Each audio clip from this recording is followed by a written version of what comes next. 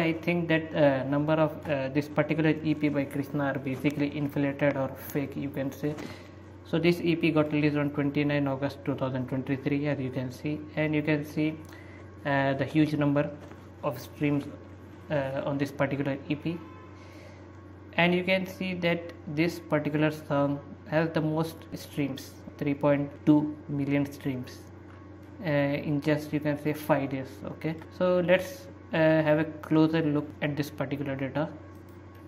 So on chartmetric.com you have profile of Krishna, and when you go down to this particular song and you see the stats,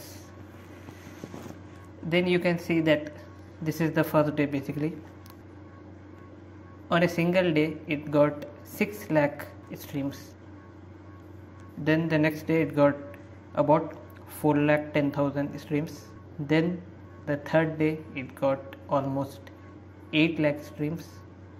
Fourth day almost 8.3 lakh streams. Then 5 lakh streams.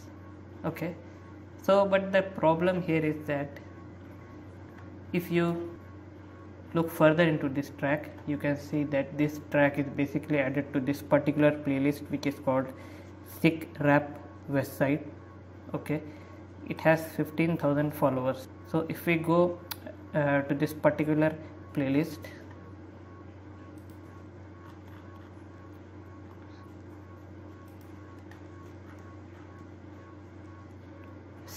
Sikh Rap West Side, you can see now it has about 23,000 followers, and it only has this one song. And this playlist has been created by this Reshma Gulati, and she has about 8 public playlists. There can be some private playlists. So you can see this particular one which we just visited, 23,000 followers or likes with this single song. Then she have another playlist, Rap on Repeat, which have 31,000 followers. This same song is being added there. Then you have another playlist by her which have 9,000 followers, and that same song is there.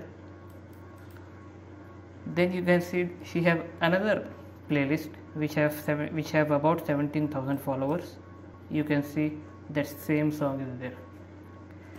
And what's more interesting is that she also have 2 empty playlists with 20,000 followers and 25,000 followers. You can see that this playlist is basically empty, which can imply that this is a case of what you say, farm streaming.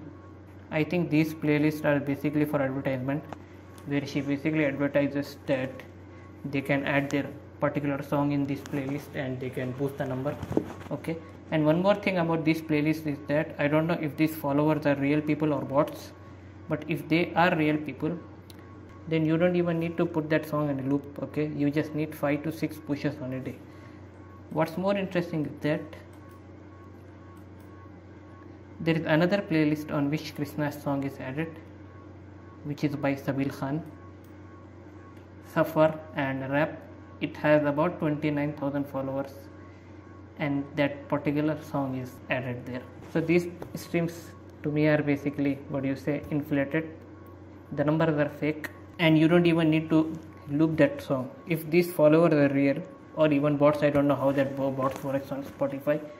What you just need is about 4 to 5 pushes a day, because the number is almost about 1 lakh if you combine all those numbers by Reshma and by this Sabil Khan. And there might be some 2 to 3% genuine Krishna listeners. So what I assume is that Krishna's numbers are not more than 3 lakh for this particular EP. I doubt every single number of every single song in this, and we don't even know if this Sabil Khan or that Reshma, if they are running an IT cell or if they have any backup accounts. This is what we got, and yes, these numbers are 100% inflated to me, basically fake numbers.